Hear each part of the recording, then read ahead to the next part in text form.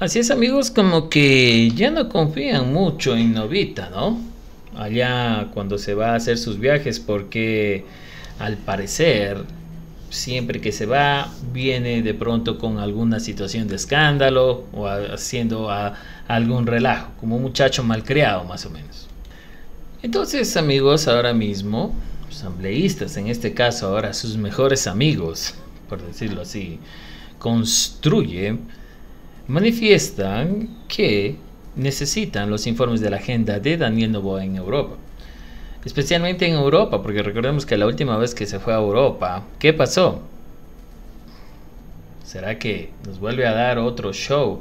Así como el que se pegó allá cuando supuestamente se había ido a España y había estado con la famosa situación de llévenme de farra. Es tanto así que hasta su esposa lo está acompañando. Es como que ya lo conoce, le dicen, no te vayas a ir de farra por ahí, muchacho, y después me vienes aquí no vas a saber cómo darme explicaciones. Yo creo que se da cuenta que le encanta la farra al chico, al presidente, perdón.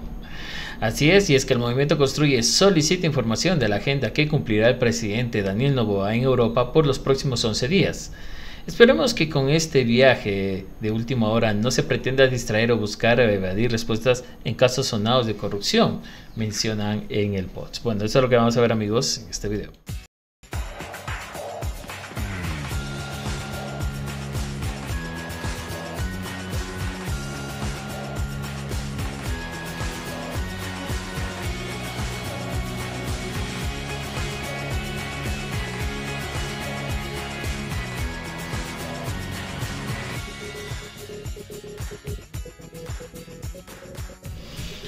Hola amigos, un saludo y bienvenidos nuevamente aquí a su espacio Network News, Working News. Sí, señores, les comentamos que Construye está preocupado de que Noboa tal vez se vaya a derrochar el dinero otra vez por allá, por el exterior, como lo denunciaron en alguna vez medios españoles. Imagínense, de allá vino la denuncia, ni siquiera de acá se hizo algún pronunciamiento de que algo puede pasar. No, o sea, todo siempre es bien tapadito. De allá le sacan los trapos sucios. La última vez a Noboa cuando fue y supuestamente había estado en el Mercedes, o me parece en el auto del rey, dándose las vueltas por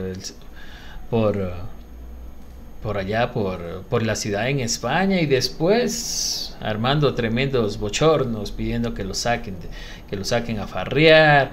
Bueno, seguramente estuvo pasado de cosas, pero no ha hecho nada. Pero recordemos que esa situación está incluso, también está eso en investigaciones allá en el Congreso de España. No han manifestado cómo va ni cómo está la cosa, pero puede que ser que salga después. Sí, no hay que descartarlo. Pero bueno, interesante ahora cómo Construye. Al parecer anda pero con pinzas, viendo lo mínimo de Daniel Noboa para hacerle rendir cuentas, porque están súper heridos. Están súper heridos de que, como ellos dicen, que los ha sacado de la papeleta, que por orden de Daniel Noboa ellos se fueron de las elecciones y hasta ahora no han podido resolver ese impasse.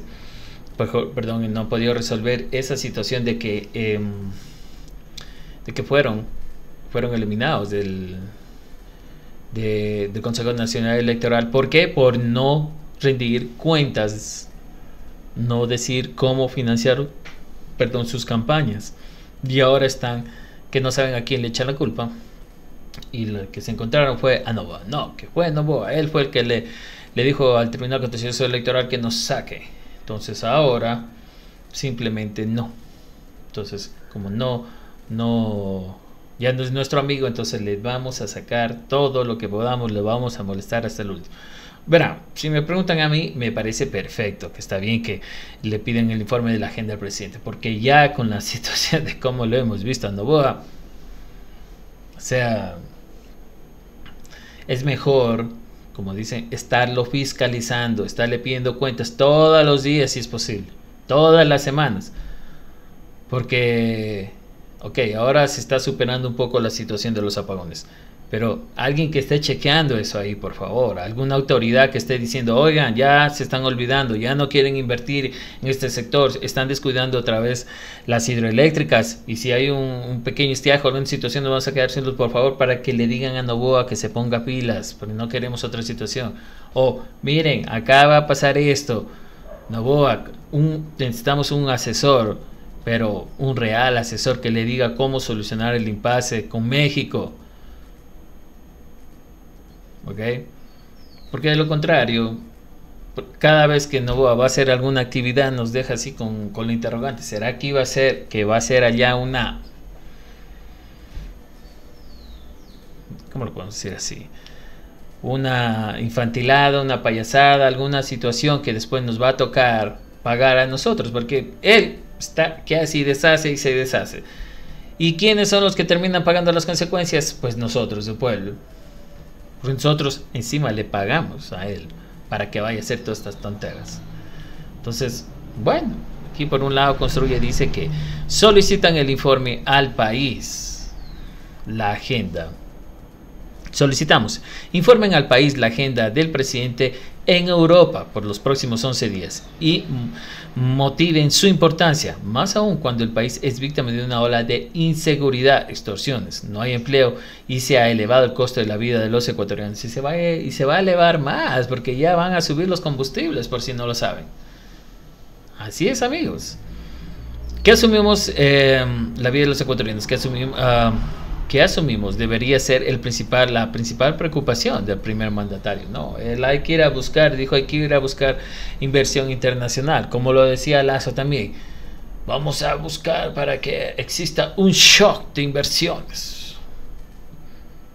Y los reportes dijeron que en el gobierno de Lazo fue cuando menos se ha hecho inversión internacional en los últimos años. Pero el hombrecito sí viajó con su esposa. Igualmente se fue bueno, casi ni lo quisieron recibir en el Vaticano. Se fue a China, se fue a las Olimpiadas, fue a todo lado. No fue a las Olimpiadas, Mundial me parece que fue. Me disculpo. Ya. Hizo el hombre, o no se fue al Mundial. Disculpen, esa información no la tengo bien precisa. Me parece que no. Pero bueno, no voy a decir lo que tal vez no. Me disculpan por esa situación. Lo de Lazo en el Mundial. Parece que no, parece que sí. Pero bueno.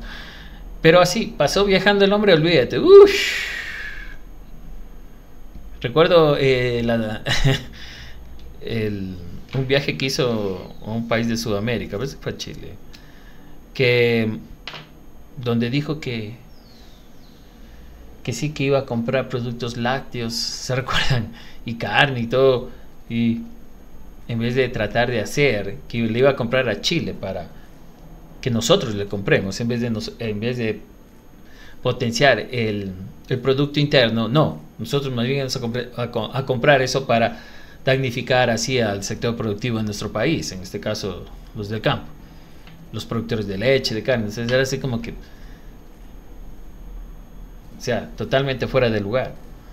Igualmente cuando fue allá a España y habló por la independencia, de que agradecía que habían recibido a los migrantes que él mismo provocó.